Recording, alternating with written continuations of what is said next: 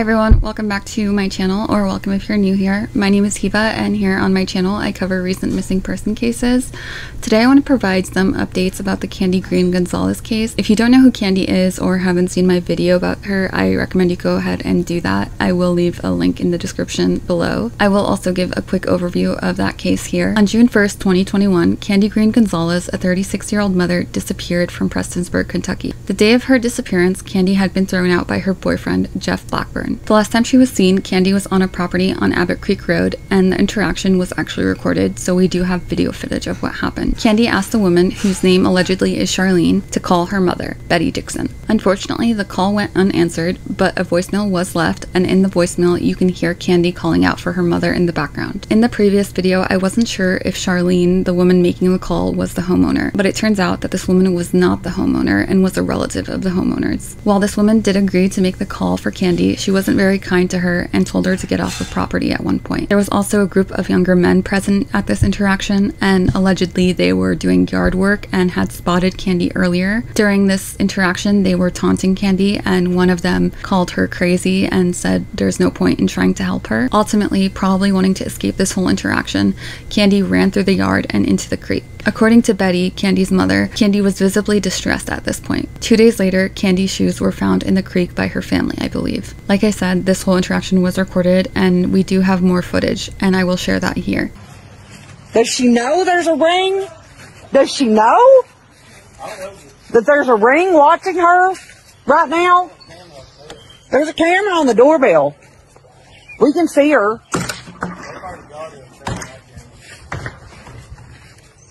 Where did she go? I'm coming.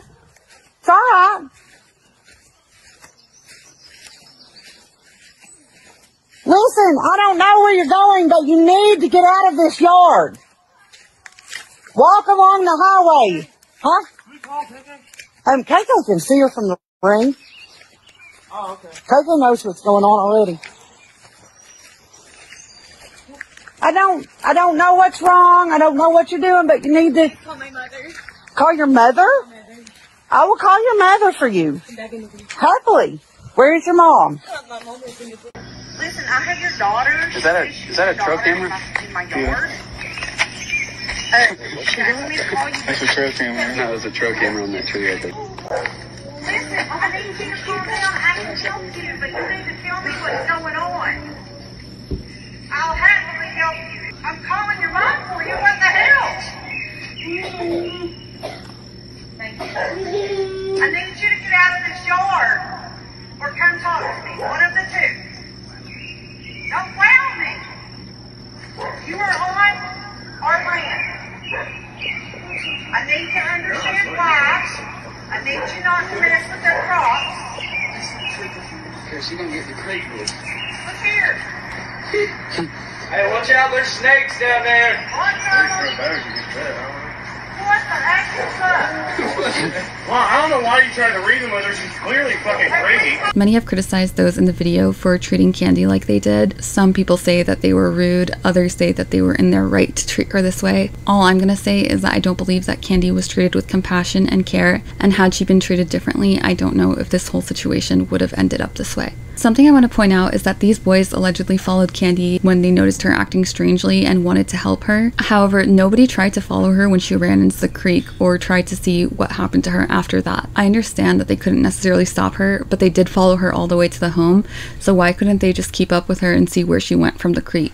They allegedly cared enough to stop their landscaping work that they were doing, get in their truck, and follow her to the home, so why couldn't they just see where she went from here? I also don't understand why the woman in the video, Charlene, was so adamant about Kandi getting off the property, but was fine with the boys being on the property. Apparently, these boys were also strangers, yet she didn't seem to have a problem with them being on the property. In the video, it even sounded like the boys were in close proximity to Charlene, so it doesn't make sense that she would be okay with this, but not with Kandi being there. Some even believe that one of the boys referred to Charlene as mom, so are they really strangers, or is there more to this? In the video, there was also repeated indications that Kandi was being recorded on a Ring doorbell. They kept saying things like, does she know we have a Ring? But this video was never produced or released, and I'm not sure why. But it's now been over 2 weeks that Kandi has been missing. Like I mentioned in my previous video, law enforcement has not been very helpful in this case. The family has had to contact their own search and rescue team and look for Kandi themselves. In my last video, I mentioned that Kandi's shoes had been found, but that's all we really knew at that point. However, after many searches were conducted, again, mostly put together by the family, it's believed that Kandi did make it out of the woods. I believe she was tracked going up a mountainside and over a hill and coming out the other side by the road, potentially near a cemetery. I believe after she came out by the road, her scent was lost. However, they're not really sure what happened next or what Kandi did from here. There were allegedly tire tracks nearby where her scent trail ended, so it's possible that she was picked up by somebody, whether this was her boyfriend or a stranger or somebody else that she knew. After learning all of this and continued pressure from the community, the Floyd County Sheriff's Department finally announced that they'll be conducting a large-scale search for Kandi on Saturday, which is today. I'll insert a snippet of Sheriff John Hunt talking about this. Wednesday, the Floyd County Sheriff's Department announced that it would be conducting a large-scale search after 17 days of investigation. Wednesday, we spoke with Floyd County Sheriff John Hunt about their efforts. Since then, it's been a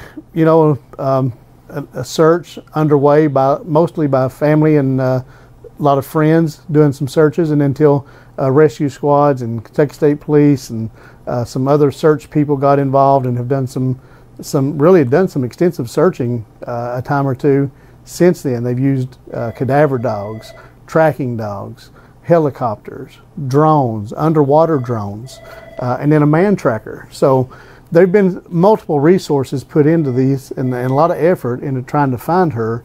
And now we are here again 16 days later into it, getting ready to put together another large-scale search and hope for some clues. Saturday we're putting together, like I said, a large-scale search of professional searchers. We're putting together all of our resources right now that we'll show back up on Saturday, and utilize a lot of resources again to cover some targeted areas, some specific areas, not just random going through people's yards and creek sides, and we'll be looking at some specific areas. While it's great that law enforcement will be conducting the search, Kandi has been missing for over 2 weeks by now. So much time and evidence was probably destroyed. Also, they announced this upcoming large-scale search days ahead of its time, which means that if anyone did have anything to hide, they would have days to do so. One of the reasons that some people suspect that law enforcement has been slow to react is potentially because of Kandi's boyfriend, Jeff Blackburn.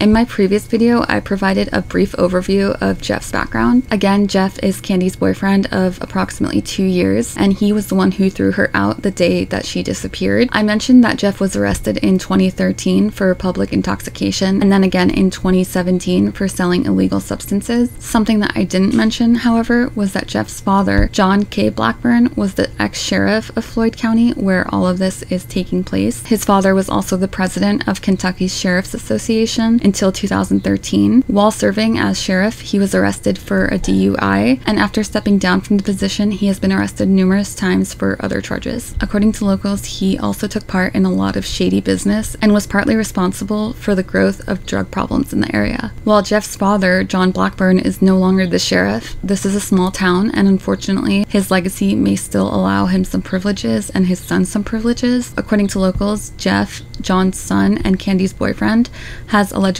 been let off with lighter sentences and such in the past. Like I mentioned in my previous video, I find it odd that Kandi was thrown out and didn't take any of her belongings, not even her cell phone. She had to ask somebody else to call her mother. This leads me to believe that Kandi potentially felt threatened and that she needed to get out of the situation as soon as possible. So I wonder how serious this altercation was, or if it had gotten violent, and I also wonder if there was a history of violence between the two or on Jeff's side. From my previous video, I learned that Jeff actually does have a history of violence and abuse. This is obviously very concerning considering everything I just told you, and it could explain why Kandi left in such a hurry. It could also explain why she was acting so strangely in the videos. Some people have brought up that Kandi has a history of drug use. However, she was coherent enough to ask for help and to provide her mother's phone number. To me, it seems like she was more frightened than anything after potentially experiencing some sort of violence. After being thrown out and potentially simply being a victim, it doesn't surprise me if Kandi were terrified in that situation. And again, the tone we see being used in the videos by Charlene and the boys wasn't very welcoming or compassionate. Not only was she told to get off the property, but the boys had followed her from one location to another. This could cause somebody who was already afraid to be further alarmed and explain why she ran. Regardless, we still have no answers as to what happened to Kandi and where she is. Like I mentioned, there is a search today, and I'm hoping something turns up that leads to Kandi's whereabouts. As of when I'm recording this video, nothing has been found, but I will keep you updated. It's been over 2.5 weeks that Kandi disappeared. Her 5-year-old son and her family desperately need her and need answers. Kandi is 5'8" and weighs 110 pounds.